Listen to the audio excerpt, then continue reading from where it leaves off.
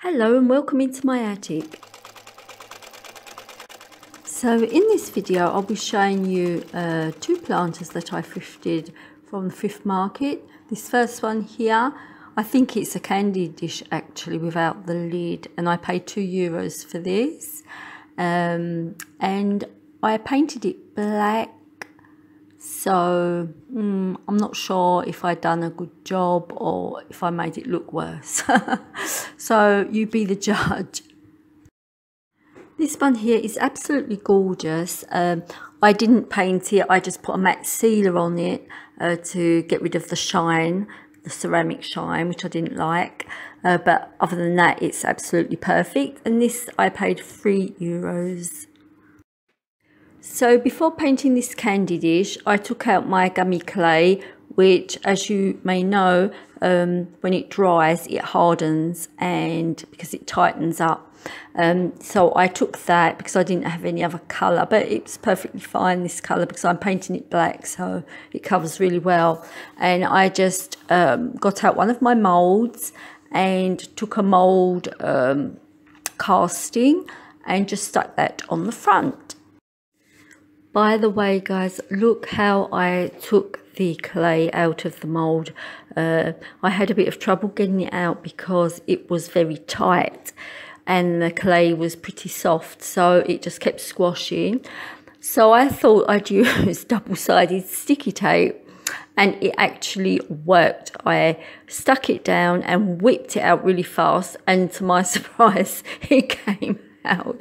However, every time I tried it again, I must say though, I did use the same tape. I should have maybe got a new piece. When I tried to use it again, it wouldn't work. But maybe if you change the tape, you know, get a new piece of tape, maybe it'll work all the time. I didn't try it.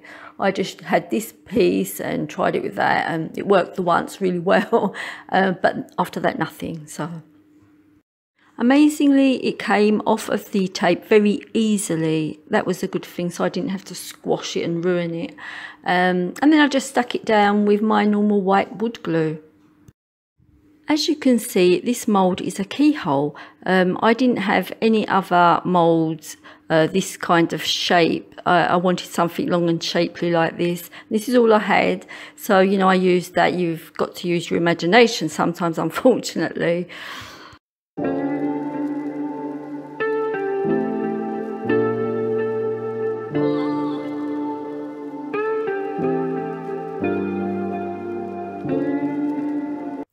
So I dabbed on my paint, which you can actually see it isn't actually black, it's more of a gunmetal grey.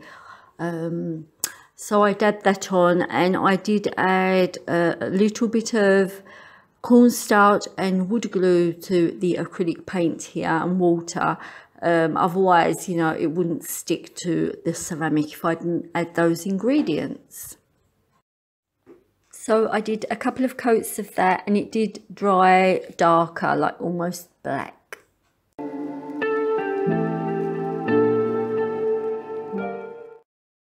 So I went over the whole thing with brown antiquing wax, and it gave it a brown tinge, which made it look quite interesting, I thought.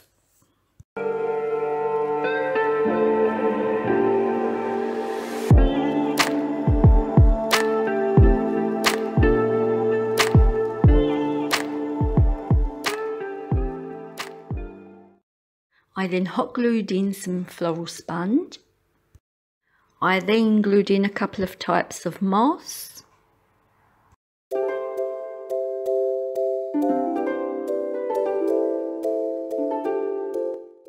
Then I just proceeded to hot glue in various types of faux plants.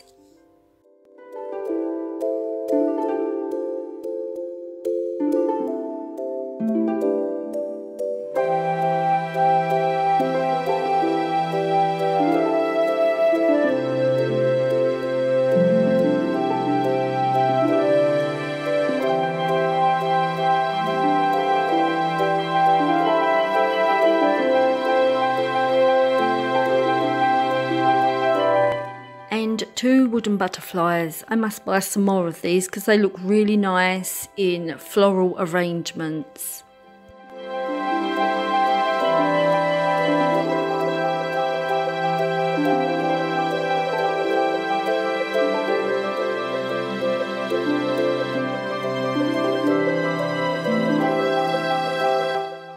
So that's it, guys. That's my floral planter candy dish. I think any colour would look nice, really. I did it in black. What do you think?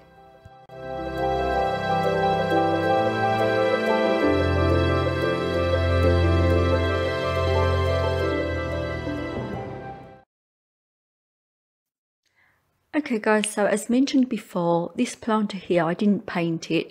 I just covered it in a matte medium. And here's the recipe. So I dabbed this medium all on the outside. I didn't do the inside because I'm going to cover that up anyway. But yeah, this matte medium here, you know, it's so cheap to make, but it really elevates the look of the piece. It really makes it look higher end and so much more of a higher quality. Yeah, so I just dried it off quickly with the hairdryer and it dries almost instantly. Yeah, that looks gorgeous, I think. So here's the end result, guys, and I think it looks so nice. I decorated this in the same kind of way as I did the other one, just by adding the floral foam, different types of moss, and just faux flowers. Obviously, these are different, but of course you can put anything you want. So, well, anyway, that's it for today. Hope you enjoyed this video. Thank you for watching. Like, subscribe, and see you in the next one. Bye.